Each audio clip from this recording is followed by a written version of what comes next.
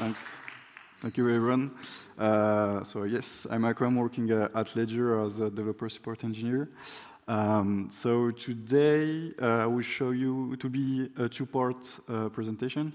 First one, a quick overview of the different open source integrations we have at Ledger. And the second part, it will be a presentation / workshop to show you quickly how to build a quick web app interacting with the Ledger hardware device. So let's quickly dive into the different integrations pathways we have with Ledger. Many people doesn't necessarily know, but most of the integrations at Ledger, or most of them open source. They're doable by us internally, but also by external partners. We have many, let's say, 4 layers of integrations. The first one is the embedded app integration. If you're familiar with Ledger hardware device, the first step to use it is to have your embedded app regarding a specific blockchain installed on it and before developed on it. So the embedded app are the first layer. They are built on top of the basic firmware layer. This is the first step that will allow you to interact with the protocol. This is something we did it it was done by us at the beginning, a few years ago, but we tried to let it be done by external partners. Our repo is open, so you can have a look at it, check how the embedded app are done, clone the repo also if you want. And also, you can do your own embedded app by yourself. You can do what we call a side loading on your hardware device. So it will be your risk to do it, but you can do your own custom app and from a clone of a previous app and custom it and side load it on the device. So this is the first layer of integration. The second layer that comes right after the embedded app integration is the blockchain support or blockchain integration. So you have this first layer that allows you to have your embedded app on your device. So this is the first step. The second step, if you're familiar with the Ledger hardware device, we also have a kind of software wallet, our companion app.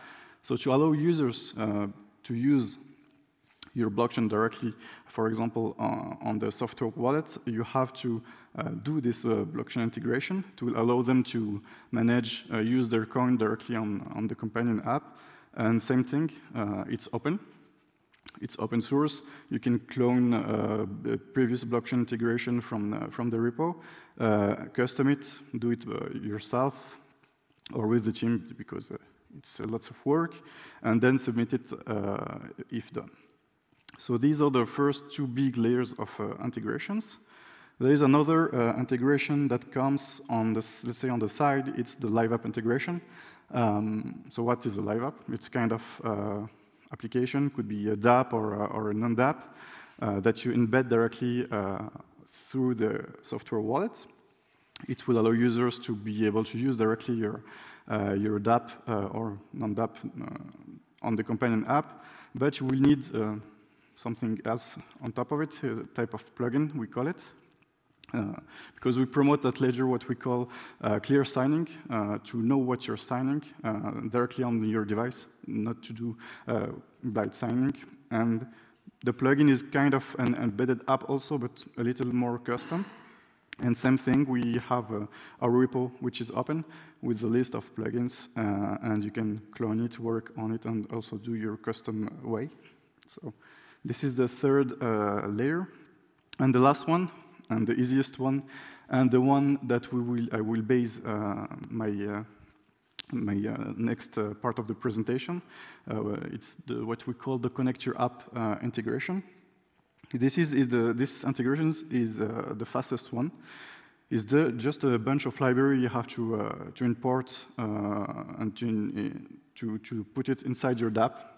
It will allow your DApp to be able to interact with directly with the hardware device, to be able, depending on the connectivity you will choose, you will have different type of libraries, and you will be able to allow your DApp to be able to talk, let's say like that, with the Ledger hardware device. So this will be quick kind of presentation / workshop. We won't have time to do it as a workshop, but I will give you all the links if you want to try it. For the prerequisites, so we need, so as I said, this workshop is based on the connect your app integration, the easiest one. So for that, you will need to ensure that you have the right package manager, your Ledger hardware device if you have one, hope so, with the Ethereum app installed, generate an Ethereum address, and use the right libraries I will show you just after. So to get started, so as I said, ensure that you have everything set with the Ethereum app, your device, and everything installed. For this, we will be using the EIP 191 on signing messages. This is the one that will be used to sign messages on this workshop. Let's go it that way. You have the link to the repo if you want to have a look at it. So it's a Milligy ledger / example ledger / sign personal message if you want to take a picture or as you want. And once you clone this repo, you just have to launch these two commands, npm install and npm run start, and this is what you should have. So as I said, quick web app, we don't do too complicated. This is how the web app look like, and you can see that you have a hash my message button that will be explained just after.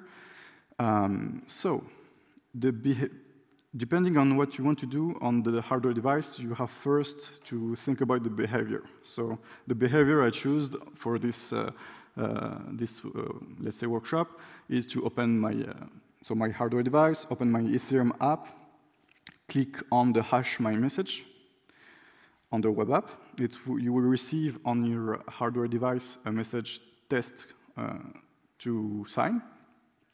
And you will be able also to sign it or cancel it on your hardware device. So after signing the message, the web app will display two things, the hash of your message and your Ethereum address displayed just below. And if you want to ensure that it's your Ethereum address that signed this message, you can go on runkit.com, enter these two lines, just replace the hash displayed comments by what you got on the web app, and normally it should retrieve your Ethereum address. So how does it work? So as I said, it's the connect your app integration. So depending on what you want to use on the connectivity part of the device, you will choose the right transport library. So on my side, as I'm using the Ethereum app and there is the transport web HID library for the connectivity. I choose this one. You also have the web USB. You also have the web Bluetooth. So depending on what you want to do, you will choose the right transport library. So ensure that you're using the right one. And on the repo, you will find the kind of doc with a list of functions. And as I said, it depends on the behavior you want to get with your hardware device. So based on the behavior I wanted to get, these are the different functions I choose to interact with my device. The fourth line, I don't know why it's looking like that, but is the function that allow you to hash the message. So normally it's sign hash, something like that. I don't remember, but this is this one. And yeah, so. And as I said, depending also on the behavior you want to do, you will have different calls between the hardware device, your web app. You might encounter errors at every step. So depending on the error, you also have a list of error that will be displayed and explained. And depending on that, you can manage to do your integration. And that's it. Quickly, before ending this, as I said, our repo is open, so we welcome everyone to contribute to it. We have a double challenge. The first one to enhance our open platform, but also to listen to external developers. So we have to find the right balance between these two groups, let's say like that. But we prioritize customer satisfaction. So at the end, we will have the final say on that. And if you want to become a partner, reach out to us. Don't hesitate. And a few links from what on what you can have a look. The first one, the developer portal. Everything I said is written also on it, so you can have a look at it. So it's at developers.ledger.com. We also have a Discord server where you can ask your questions, and if there is a Ledger developers free, he will answer your questions. We have a kind of blog also, explaining different journeys. And the last one, our repository, the Ledger HQ repo, which is open, so you have all inside, embedded apps, blockchain integrations, live apps, documentation, everything. And that's it. Thank you very much.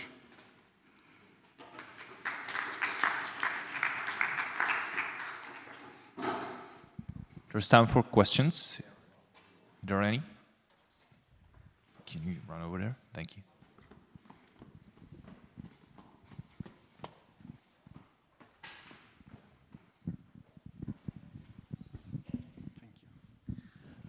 So when every chain, like every coin can create their own app on Ledger, doesn't it create some protocol or format compatibility issues? Like, do you have universal format how different chain build transactions?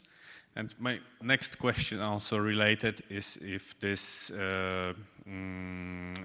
JavaScript libraries are also covering some apps written by like external entities, like different protocols than what Ledger maintains. Okay, so for the first one, yes, we might encounter protocol compatibility issues sometimes. So we have a, let's say, strategy. We favoritize what we call EVM-like chains first. For the rest, when it's too complicated, it depends on the, let's say, return on investment. If it's a chain, for example, on the top 100 or on the top 50, if it's complicated, but that we can figure out a solution, we can do it. But it's together, so it will be done externally, but we have kind of regular calls to explain how to do it, and external partners follow the road we explain to them.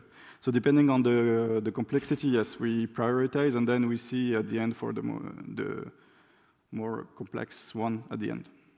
And for your second question, yeah, go ahead. So when there are these embedded apps, right? You call this embedded apps? Yeah, so if embedded apps are created by an external entity, then do you have like matching set of this JavaScript or TypeScript libraries actually, or Ledger needs to build it? How does this work? Could you repeat your question again? So there is embedded app, and then you have this JavaScript or TypeScript code to interact with Ledger. Okay, so these are two things. So the first one, the embedded app, and then the JavaScript side. They need to be compatible with each other, right? So the JavaScript side is when you're, for example, you have your dApp, your application that want to be able to directly interact with the device. And on the device, it will depend, of course, of your chain. If your chain is on, it's EVM compatible, for example, it will be easier. For example, it could be able to... Assume it's not. What? Assume that it's not, yeah? Assume that it's not. It will depend on if the embedded app is already integrated. So if not, there is a need to integrate the embedded app first, and then do the rest. Okay, and then like both parts are maintained by the same entity? The embedded app are maintained by the one who did it. So either it's the foundation, either it's external partners we have, and the libraries, yes, it's by us. Thank you. You're welcome. Thank you. So non-technical question. We looked into like using Ledger. I mean, the whole point of using a cold wallet, I suppose, is that you don't want it online, that you want to have that extra layer of security. Yeah. At the same time, it's not as practical as being online and connected. So this connection layer that you explained there, to what extent does that open up risks, and how could that be mitigated? Because you are connecting then online, and I mean, God knows where the connection potentially comes from if you're not a coder. So what's your recommendation for actually doing that connection, but being on the definitely safe side of having the advantage why you chose Ledger? Okay, so even if you're exposed online when using it, you have another layer of security. We have a kind of, so when you're using your device, you have inside it secure elements.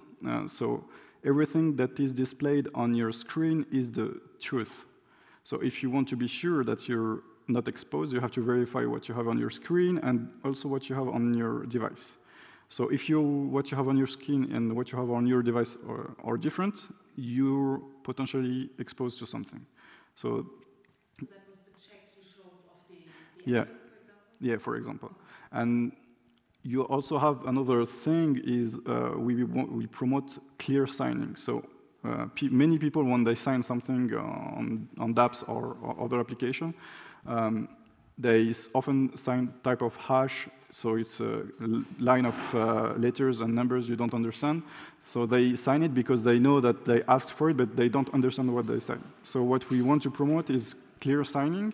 It kind of translates this hash into understandable sentences that will be showed on your device. So then when you sign on your device, you're understanding that you're sending, for example, is to this address, and you know what you're doing. So these are two main elements to take into account when doing this to be sure that you're not exposed online. How complex transactions can you display on the screen? Normal transfer, I guess, yes, there's amount. Yeah. If it's ERC20? Yeah, send, receive, staking, NFTs. When you send an NFT or so, yeah. It's pretty small, but we are launching, I have it on me so I can showcase it. We are launching a new device with a bigger screen. We promoted a year and a half ago, but we are a little late, so you have a bigger screen with that, and you will be able to display more characters, more information, and you will have a better user experience also. For non-crypto user, for example. Amazing. Thank you so much, Akram. You're welcome. Thank you, everyone.